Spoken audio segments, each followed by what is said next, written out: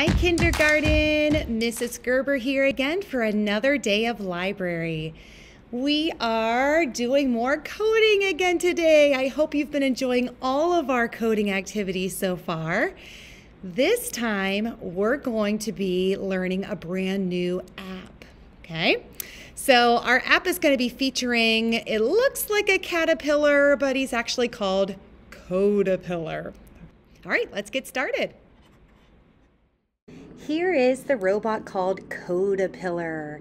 Now if you look on its back here, you can see it's got all those direction arrows, just like what we were working with before the past few weeks. And as you snap on each of those, it gives the robot the code to follow. So then it knows if it needs to go forward or if it needs to turn right or turn left. It follows all of that line of code. When you press the start, then it knows what to do. Now let's take a look at the Codapillar app. It looks just like this. If it is not on your iPad, you want to make sure you go into the app that looks like this, into self-service, to download it. Okay, let's open it up.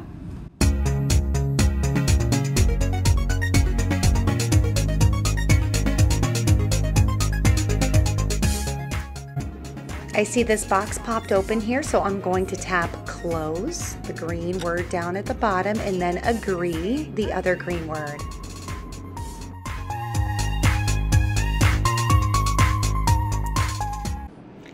Now let's head into the gear here, and at the bottom it says background music. We're gonna click off. There we go.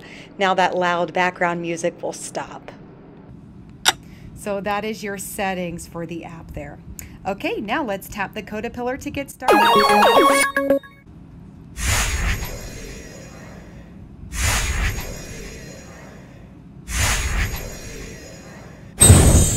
Level 1. Let's play. Choose a level and let's play. Click on that one. Level 1. Forward!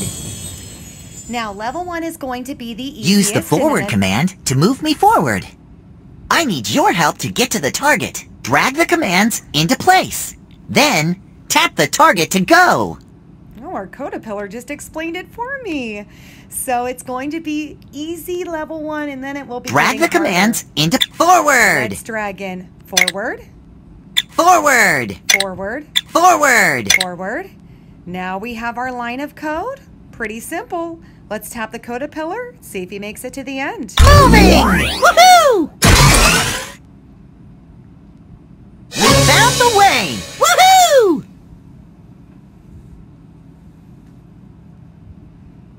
All right, help me find my way. Forward! Tap the Codapillar. All right! We made it!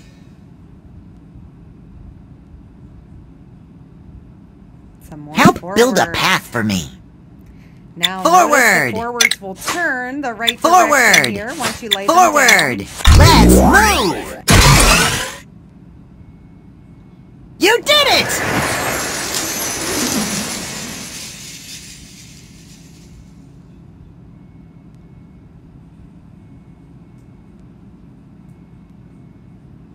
I'm hungry for the group of 4.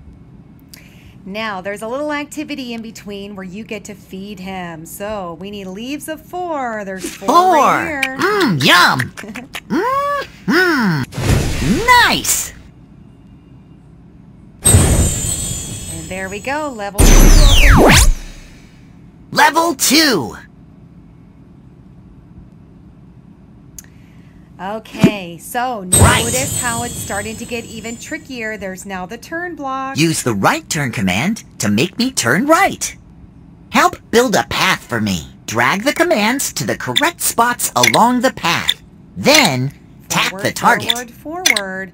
Now, if we went forward here, it would take us right this way. We don't want that. We want to turn over to the star. Right so we turn. Need to put the turn And once it turns its body here, now we want it to go straight. We don't want it to turn again over here into the grass. Forward! Okay, let's And our caterpillar got longer too. Do you see that? Wow! Great job! Okay. I've got to get to the target. We're going to stop right there. I think that's a good enough start that you should be able to take it from here. I think once you get the hang of it, you'll be able to go as far as you want through the levels. Now let's take a look at Seesaw. After you are done exploring the Caterpillar app and you can go as far as you want and solve as many levels, head back to Seesaw and look for this image here. And you're going to be doing a video response for me answering each of these different questions here. Did you like the app? Why or why not?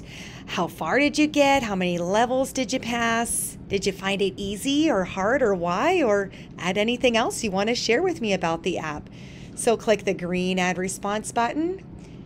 And right here, video you're going to take. I cannot wait to watch your videos and hear all of your thoughts here, how many levels you passed and whether or not you had fun with this coding app. All right, have fun coding, everyone.